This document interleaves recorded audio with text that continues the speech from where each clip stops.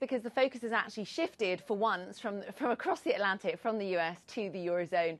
We've seen further signs that the Eurozone recovery is gathering pace. We had a very, very good manufacturing and service sector PMI, as you said, from Germany, but actually also from some of the peripheral economies. Now, France was the outlier. That was incredibly weak for August, but the other countries are making up for it. Is that not a worry?